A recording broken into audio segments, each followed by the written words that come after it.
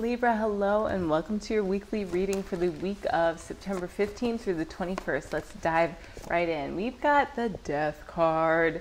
With Pluto in our fourth house, it's giving an end, off with their head, to anyone who threatens our emotional foundation. And I would say that this is outer world instances, people who you come across who maybe they have crossed you before. It's happened before. And this time you have a new set of principles, you have a new set of morals and a self-value that cannot be shaken. You have the Knight of Wands. You all have transformed significantly, and you have a new scepter with which you walk around the world, parading on your white horse. Go Libra, go. Look at us glow. And I love about this Death card, this figure has a fern growing out of its back, and there's a rose blooming, and we see Saturn on the glyph. So Saturn is in Pisces, representing our house of daily life. As we are in the sign of daily life, our 12th house is Virgo. So whether that is solarly from a soul level or from a rising level, if you're a Libra rising, Virgo is our 12th house. So we are getting the details together, even spiritually, so that come Pisces season in the next 6 months, we can just relax. We can go with the flow.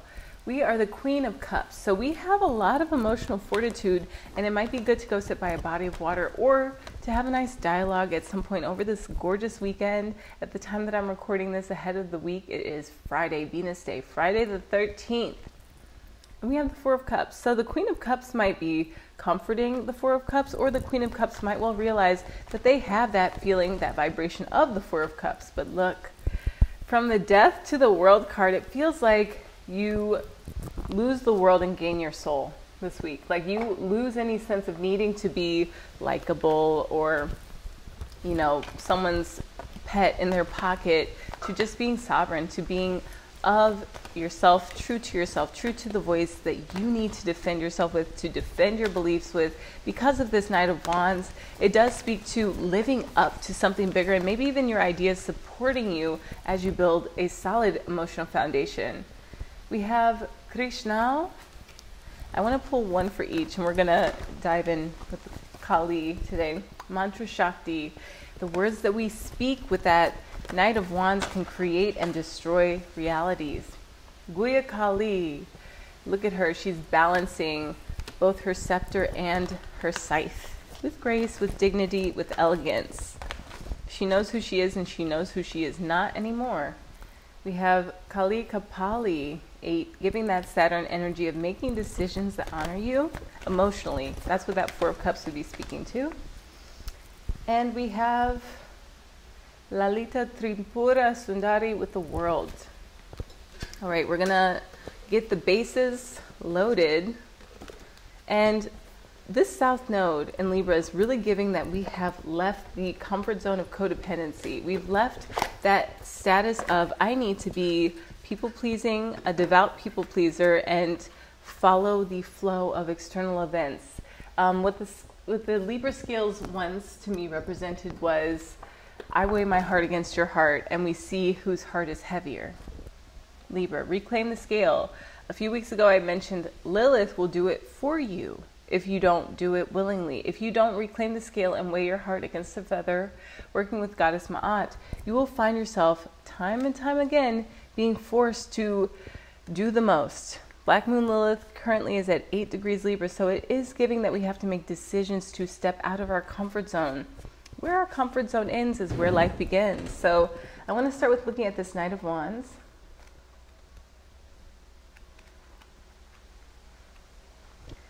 Practical advice. You possess an incredible amount of energy. Bring light into the darkness. Help those who are weaker than yourself. Commit yourself to meaningful projects that will benefit many people. Where the darkness is greatest, your light is most needed. It is here that you will discover your life's purpose, a mission so great that it will take a whole lifetime to accomplish. Start your journey now. That may well be in relationships. It might well be in what people say to you, or the things that once you would let slide, and then it's like your whole system is off because that scale has gone off of the base weight, or the weight that you agree to carry for other people, that heartfelt emotion. With the Death card, that speaks to the ending of a cycle to birth a new one. We do have to die to ourselves so that when we die, we don't actually lose all of us. Practical advice. If you want your life to be fruitful, you have to attend to what needs to be done at the right moment. Which one of your fruits is ripe, which is still missing? What is no longer fitting? How do you realize your desires? So that with the Queen of Cups, I feel like the Queen of Cups will speak to how we realize our desires. Take a walk along a river or lake. Meditate near the water. Embellish yourself and your surroundings. Show the beauty and costliness of your feelings. Open up your heart. In order to have an open heart, Libra, we have to have a clear boundary. We have to be able to speak our boundaries. And if we don't feel safe to speak our boundaries, we need to withdraw from certain situations. We need to not make it easy for people to latch onto us, to sit next to us and get a taste of our cup. We need to make sure that we have that cup with a lid on it and that we feel safe enough in the environments that we are in to support ourselves with vocal dialogue, with even if it's a text message. It's something that we have to be very firm moving forward, Libra. The Four of Cups. Explore your feelings, relax and allow your spirit to float. Define your boundaries. Define your boundaries, Libra. It is in deep meditation and silence that you will find the right words to express your previously mute emotions and experiences. Wow, so this is lose the word world, gain the word. Lose the world, gain your soul, Libra. Your own personal motivation. I'm going to go into this one. The tree in the picture is a symbol of nature and also of a man as a special part of nature. The young man in the image is shown sitting at the root of the tree, meaning that he is rooted in himself. On the one hand, this card counsels you to interrupt your daily routine in order to find refuge within yourself and to contemplate your situation. On the other, it challenges you to stop your brooding, to find a new direction in life, and to reach for the stars, like the tree. Expect new emotional experiences. Note the hand. The cup above the tree reminds us of the card of the Ace of Cups. Here it is also a matter of ups and downs, joys and sorrows, and of finding the right balance between your own feelings and those of others. You might have to accept this new cup no matter what its contents. Or you might refuse to accept this cup. Quite often, it is this refusal or saying the simple word no that has been missing from your life previously. So we can see that this guy is slumped over. It's almost like he doesn't have a backbone. And this bird feminine figure is standing with her like chesticles all the way out, straight up, like supported, just like this tree is. I'm not judging because I'm a Libra. I understand. More than anyone, I have a Libra stellium, y'all. The bird in the tree warns you of your own eccentricities and flights of fancy. At the same time, it heralds the coming of new enthusiasm and new meanings. The shadowy figure on the left, uniting a bird's head with a female body, represents your emotional reserves. But beware, ancient Greek myths describe the sirens this way. Soul birds are literally bewitchers.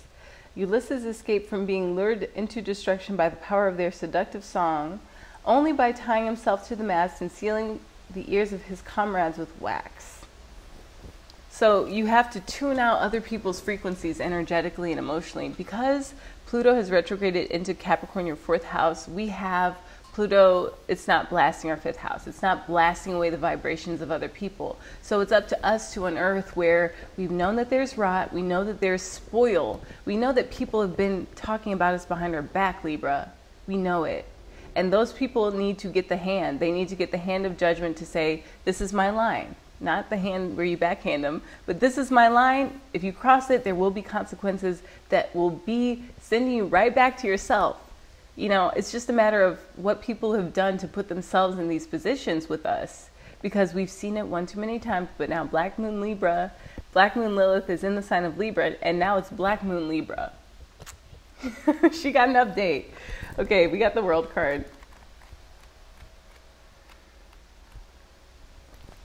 La Rueda de la Fortuna. Practical advice. You learn to work in harmony with your destiny by lovingly and critically accepting chance and correlations that are beyond your comprehension. Tarot constitute an ideal training ground as it allows for you to make use of coincidences. For the next 10 days, draw a card every day. Easy for me, but Libra, do you have a deck of tarot cards? Can you buy an oracle deck if you're afraid of the tarot? I understand. I was too. And here I am reading tarot for the world online. It feels amazing to glow up and to grow past the ideas that people had for me in my life, to claim my life as my own. Great resolution. The disc in the middle is divided into two parts, indicating human consciousness and the unconscious mind. Both parts of the image complement each other, but differences are also apparent. The lower section is full of symbols and signs, while the upper areas are empty. This might suggest that the messages of the unconscious are conveyed through symbols alone. The Greek word symbol in a general sense means that which has been thrown together, an appropriate concept for this card. The wholeness of the self can only be achieved by uniting the conscious and the unconscious mind. If the individual is reconciled with their destiny, they will be in harmony with the world and experience synchronicity and resonance. And it feels good when we are in synchronicity and resonance. Maybe you are applying for an artist in residence and you need new boundaries with people, because you can't just live in a shared communal space and have your dishes and your snacks all out there, where people who are hungry and didn't bring their dishes are thinking, oh great, look, Libra's so nice, look at what they left me. You got to decide, Libra. Krishna, there is spiritual intelligence within your soul. Let yourself burn bright for what inspires you, and you shall see the path to fruition clearly before you. Believe in what is meant to be. I would say that it's meant that we live a daily life that owns up to what we believe in. It's just that simple. What do you believe in? What moves you? What is at the foundation of your emotions? At the base of your cup, what's in your cup? Are there dregs of rose powder, cacao, coffee, tea leaves, sadness, grief? We have to own it, Libra, and that will allow for us to make something beautiful of ourselves and of our life. Mantra Shakti. Oh, I love that we're going kind of back in slingshot momentum. Okay, the message of this oracle is that you have the divine birthright to choose how to deal with negativity. You do not need to allow it to gain influence on your being. Allow others the choice to behave as they wish, with the respect that each path is unique, that we cannot know how another needs to learn and grow through their life journey. However, that is not an excuse to allow for negativity to infiltrate your being and undermine your spiritual relationship with yourself. If you have the need of something, ask for it. So this is that clarification of, hey, I have an idea. Let me move forward with it. Let me speak it. Let it support me. Guya Kali.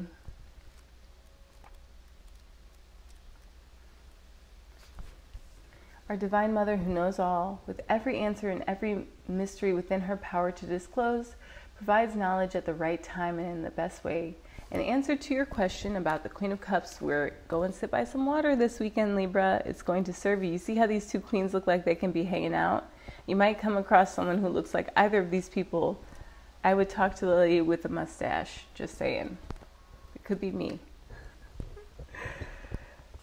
Rest and reflect upon your insights, allowing your wisdom rather than a reaction to distill their usefulness and value. An entirely new perspective about a matter of importance is awakening. A secret shall be revealed, and all you need to know will be given to you.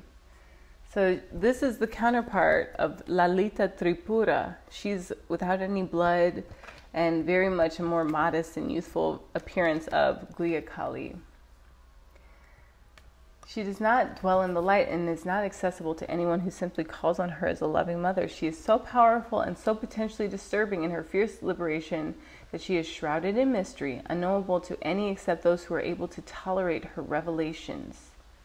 The Tantras teach that to connect with her requires initiation and the guidance of a teacher, which this Queen of Cups might be hinting at. Someone who is very in tune with their emotions might be a good teacher for you. Not all of our teachers are alive. One of my best teachers is this oracle deck, where I feel specific messages for me come through as I do these readings, as I pull cards for myself. Although there's a mediator of the publishing house and the writer, Cheryl Yambrach Rose, I feel that that is one of my higher guides, my higher self guides. A guide for aligning my higher self's will to my own human will on a daily basis. So with the Four of Cups, we have Kali Kapali. Look at her go. She looks like Aries.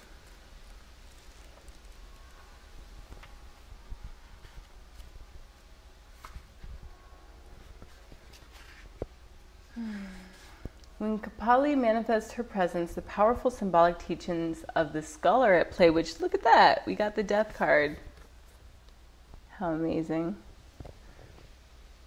Skulls represent an ending and also a triumph of a more powerful force, in this case divine will, over a lesser force, typically human ego or plans.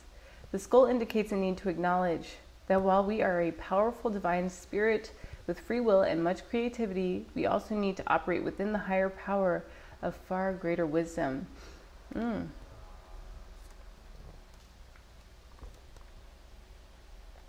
So we don't want to resist, but engage with our life path. Again, turning that wheel of fortune to maybe other people's expectations for us, that we're subconscious underneath our motivations for acting in the world, and getting to the heart of the matter without any projections added onto it. So I love that for that card we got Lalita Tripura Sundari, who seems to be in the light. She seems to work from a place of not needing to be initiated by the Queen of Cups, but just understanding that your reality is shifting, your reality is changing, as we have the Virgo placement in our 12th house, amping us up for the most spiritual time of the year, Pisces season, in my opinion. With luminous grace, she plays her ways into our hearts, softening hardness and despair, awakening the remembrance of light, love, and joy. No matter what you have experienced, your heart shall be cleansed and released from ugliness, sorrow, and pain. Negative karmic legacies will be cleared away. And again, this is with coming clear about what you have to say, having those clear boundaries and knowing what you feel at the base of all of your feelings. Do you feel empowered or do you feel disempowered? Do you feel expansive, an expansion or contraction? These are things to just get down to the base of it.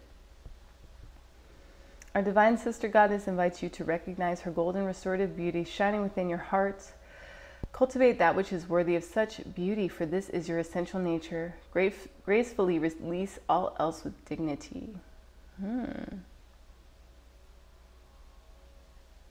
Yeah, I've been working with this, and I believe it could help my fellow Libras, is whenever I'm in the shower or I get into a body of water, I just imagine myself covered in golden light and just bathing through golden light. Gold, not yellow. Yellow represents joy. Gold is like this AU 79, I think, on the periodic table, and we have a ability to remove stale, stagnant emotions when we purify our energetic body with the hue of gold.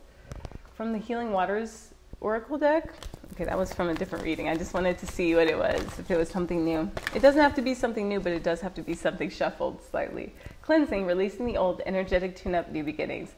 I see it, then I pull it. All right, Libra. Have a fantastic week. For those of you Libras just here for the Libra video, go on ahead and watch your rising reading and your moon sign reading. Send one of my readings along to someone who you know could benefit from this kind of guidance. I love you, Libras, so much. Thank you so much to my subscribers. It means the world to me that you're here. Go on ahead, leave me a like, leave me a comment. Let me know how this energy of the partial lunar eclipse is treating you. We didn't even get into it, but this is what it's all about, Libra. Take yourself and sit by some water this week. It's going to definitely clear some things up, and you might make a friend along the way. Until next time, aloha.